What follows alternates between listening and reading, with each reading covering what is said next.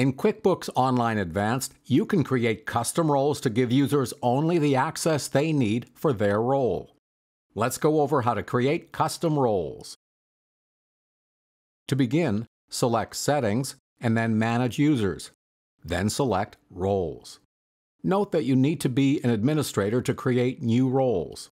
Each role has a list of permissions that decide what a user with that role can see and do in QuickBooks. When you set up a user, you can assign a predefined role, or you can make your own. Let's set up a custom role. Select Add Role. Our business has estimates who need to create and submit estimates.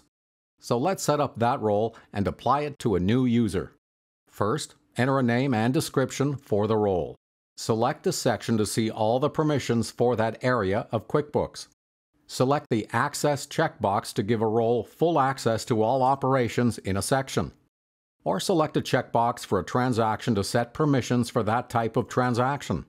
Note that you may not be able to select all of the checkboxes. As this feature improves, you'll have more options.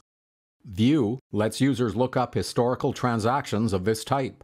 Select this if you want to limit a role to view-only permissions. Create means a role can record new transactions of this type.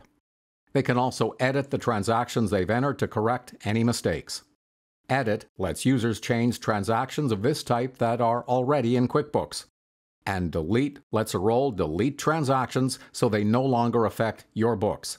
Let's set this role to have full access to estimates.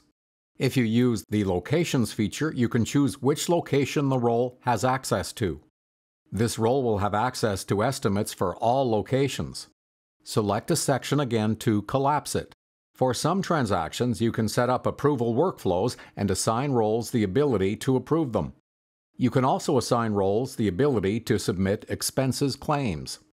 As you add permissions, QuickBooks may prompt you to grant other related permissions. Access to inventory lets a role set up and adjust inventory you sell. Access to lists lets the user with this role view, create, edit, and delete customers and suppliers. Bookkeeping gives them access to download transactions from your bank and credit cards. From accounting permissions, you can grant access to the chart of accounts, registers, and other accounting tasks. Payroll activities are very sensitive, so be careful before you give permissions to them. Access to reports is also very sensitive. Time tracking permits a user to enter on time. From account management, you can grant access to certain administrative functions, such as updating your company info and your subscriptions. You can also allow a role to create, view, or edit budgets. Once you're done, select Save Role. After you've set up a new role, it's time to add new users, or add the role to an existing user. Let's assign a role to the user. If you want to assign a role to an existing user, select Edit, and select the role from Roles drop-down. To set up a new user, select Add User.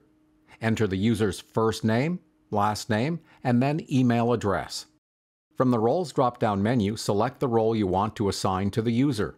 You will also find any new custom roles created in this drop-down. Once you are done, send invite. This new user is ready to sign in and only has access to estimates. To see what actions users are performing in QuickBooks, select View User Activity from the Action column. You can also delete them. Check out this video to learn how to do that. Now you're ready to set up your own custom roles.